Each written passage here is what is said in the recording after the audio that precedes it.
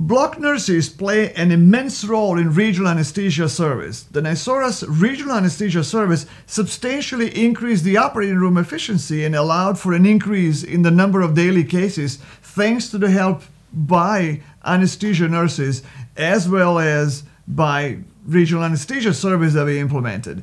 But that's all because all anesthetics procedures are performed in the block room, including spinal, epidural, and nerve block anesthesia. As an example, our orthopedic surgery program is done under regional anesthesia for over 95% of all patients.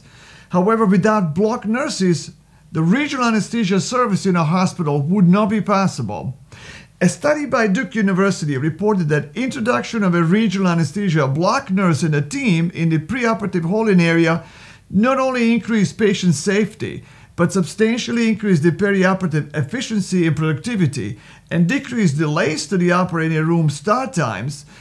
In this video, we describe the immense role of the regional anesthesia block nurse and the many benefits of implementing a dedicated regional anesthesia nurse team in a perianesthesia setting. I thank you for all you do for our service. Hey, good morning. We're starting our day here with an explanation as to how important the perioperative nurses and a nerve block nurse really is during the application of regional anesthesia. So here we have a typical setup for an axillary brachial plexus block. Here's a transducer in the axillary fossa, and here we can see the axillary brachial plexus anatomy. Good. So you see there's a really very large vessels there. There's arteries.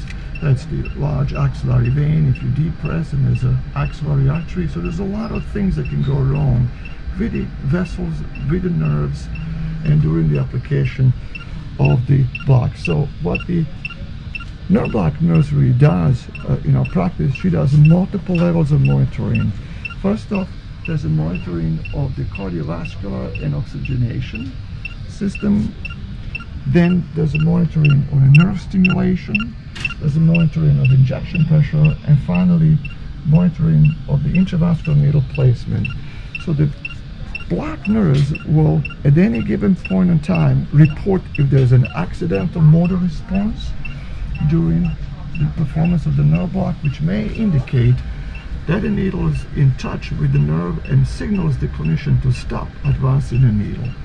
Secondly, if there is a high injection pressure during the injection, the nurse would stop immediately, because the high injection pressure may signify again that the needle is in touch with the nerve or inside the nerve fascicle.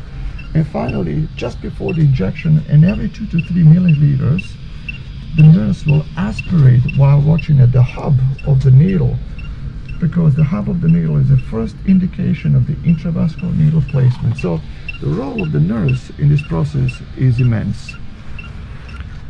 Perioperative nurses and nerve block nurses have a huge role, and they are vital in successful practice of regional anesthesia. It is not secret that for success in anything you need a team.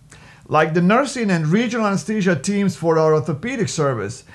And NYSORA team has just produced another blockbuster, the Nerve Block app. This is NYSORA's fabled Nerve Block app, something that we are super proud of, as it has been downloaded by over 100,000 professionals worldwide. With the app, you can learn or teach 60 NYSORA's highly practical, standardized nerve block techniques.